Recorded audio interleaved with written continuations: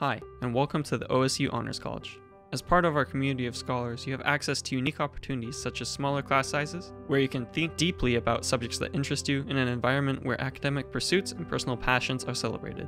The Honors College capstone project, the Thesis, is designed to showcase your acquired expertise drawing on your skills, knowledge, and insight. For many students, the honors thesis is one of the most rewarding and influential experiences of their OSU careers. Although the honors thesis is a main component of our curriculum and might sound overwhelming, you are in good hands. The Honors College utilizes a series of stages to guide you through the process. The Thesis Success Stages Guide, found on the Honors College webpage, makes the process manageable.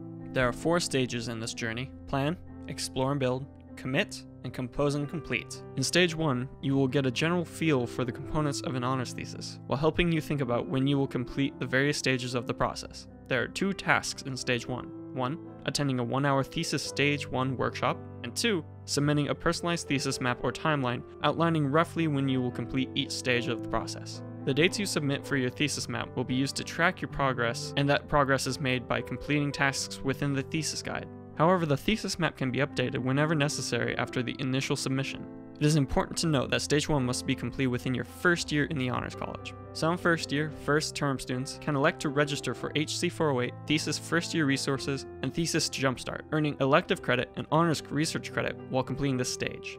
In Stage 2, Explore and Build, you think about how to develop a thesis topic and who might be a strong mentor to work with. There are 4 tasks in this stage. You will review a completed thesis, attend an HC student-faculty mixer, interview a potential thesis mentor, and complete an online ethics training. Completing the ethics training is required for any student conducting research at OSU or with a partner institution. The second stage is typically completed within the first 2 years, but you are encouraged to finish this stage early in your honors college career. Stage 2 can be done independently, or you can earn an honors research credit by completing HC 408 Thesis Stage 2 Explore and Build course.